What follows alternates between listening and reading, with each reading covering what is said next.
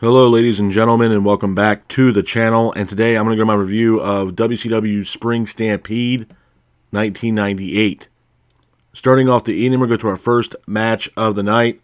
It is Goldberg versus Saturn. I thought this was a good matchup. Back and forth matchup between Goldberg and Saturn, with Goldberg keeping the pace of the match. Saturn then gets up, hits a springboard leg drop on Goldberg. Goldberg then gets up, hits a press slam on Saturn in the middle of the ring. Flock make their way out to the ring. Goldberg ends up hitting a jackhammer on Saturn, pins for the 3, and your winner of the match is Goldberg. Hats off to Goldberg for getting the win in this matchup. Moving on from that, we go into our next match of the night. It is Ultimo Dragon versus Chavo Guerrero. I thought this was a good matchup as well. Back and forth matchup between the Dragon and Guerrero, with Dragon keeping the pace of the match. And Dragon ultimately applies his signature Dragon Sleeper on Guerrero, and your winner of the match by submission is Ultimo Dragon. Hats off to Ultimo Dragon for getting the win in this matchup. Moving on from that, we go into our next match of the night. It is for the WCW Television Championship. It is Booker T versus Chris Benoit. I thought this was a good matchup. Back and forth matchup between Booker T and Benoit, with Benoit keeping the pace of the match. Booker T then goes for a scissors kick on Benoit, but hits the referee instead. And Booker T ultimately hits the finish on Benoit, pins for the 3, and your winner of the match is Booker T. Hats off to Booker T for getting the win in this matchup. Moving on from that, we go into our next match of the night. It is Curt Hennig versus the British Bulldog. I thought this was a good match. Back and forth matchup between Hennig and Bulldog, with Hennig keeping the pace of the match. Rick Rude and Jim the Anvil Neidhart are ringside. Rick Rude ends up attacking Jim the Anvil Neidhart.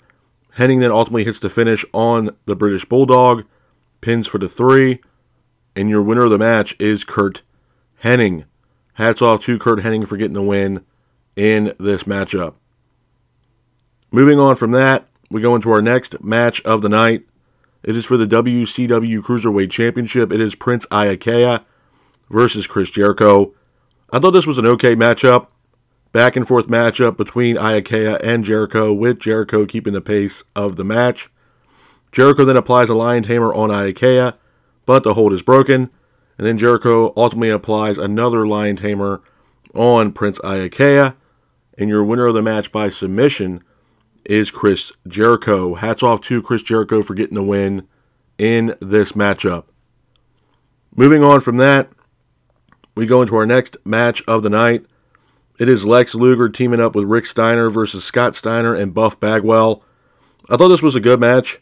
Back and forth matchup between both teams, with Lex Luger and Rick Steiner keeping the pace of the match. But Lex ultimately applies his signature torture rack on Bagwell, and your winners of the match by submission are Lex Luger and Rick Steiner. Moving on from that, we go into our next match of the night. It is Psychosis versus La Parka. I thought this was a good matchup as well. Back and forth matchup between Psychosis and La Parka, with Psychosis keeping the pace of the match. But Psychosis ultimately hits a springboard leg drop on La Parka, pins for the 3, and your winner of the match is Psychosis. Hats off to Psychosis for getting the win in this matchup. Moving on from that, we go into our next match of the night. It is a baseball bat on a pole match. It is Roddy Piper teaming up with the Giant versus Hollywood Hogan and Kevin Nash. I thought this was an okay matchup. Back and forth matchup between both teams, with Hogan and Nash keeping the pace of the match. Hogan hits Giant with the bat, and Hogan ultimately hits Piper with the bat as well. Pins for the 3. And your winners of the match are Hollywood Hogan and Kevin Nash. Hats off to Hollywood Hogan and Kevin Nash for getting the win in this matchup. Moving on from that, we go into our next match of the night. It is a Ravens Rules match for the WCW United States Championship. I thought this was a good matchup. Back and forth matchup between DDP and Raven, with DDP keeping the pace of the match. DDP then attacks the Flock, which allows Raven to ultimately hit his signature DDT on DDP, pins for the 3, and your winner of the match, and at that time new WCW United States Champion is Raven. Hats off to Raven for getting the win in that matchup. Moving on from that, we go into our next match of the night. It is the main event of Spring Stampede 1998. It is Randy Savage versus Sting in a no disqualification match for the WCW World Heavyweight Championship. I thought this was a good matchup. Back and forth matchup between Savage and Sting, with Savage keeping the pace of the match. Sting goes for a Stinger Splash on Randy, but instead hits a Stinger Splash on Elizabeth. Randy then capitalizes on this and hits Sting with a chair shot. Hogan makes his way out to the ring. Hogan then attacks Randy Savage. Sting then gets up, hits a Scorpion Deathlock on Randy Savage. Nash is here. Nash then attacks Sting. Nash then hits a jackknife powerbomb on Sting as well.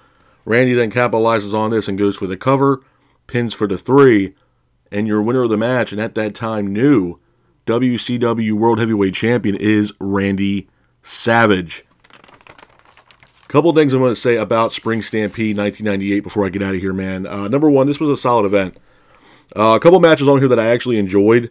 Ultimo Dragon versus Chavo Guerrero. Solid matchup from top to bottom. Booker T versus Chris Benoit for the television championship. Solid match as well. Prince Iaukea versus Chris Jericho. Again, solid matchup. Kurt Hennig versus the British Bulldog. Solid matchup as well. DDP versus Raven. This was a solid matchup for multiple reasons. Number one, Raven to me is severely underrated as far as all of professional wrestling is concerned. I think Raven has a great mind for the business. DDP is another guy who has another great mind for the business. Severely underrated. Could have been multi-time World Heavyweight Champion in my honest opinion. And it made for a great match. And then obviously the main event. Randy Savage versus Sting for the World Heavyweight Championship. It was a great match, man. Not only that, and I've stated this multiple times in the past as well, when Sting took that sabbatical, he took that year off and came back as the Crow Sting that we all know of now. Sting really took a chance on himself, man, to reinvent his character and to come back and really have one hell of a Hall of Fame career.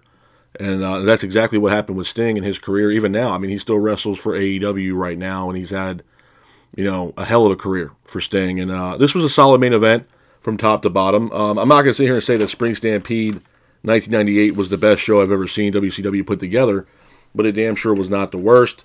With that being said, just like I do with every single one of these pay-per-views, I always give these pay-per-views a rating from 1 out of a 10, 1 being the absolute worst, 10 being the absolute best.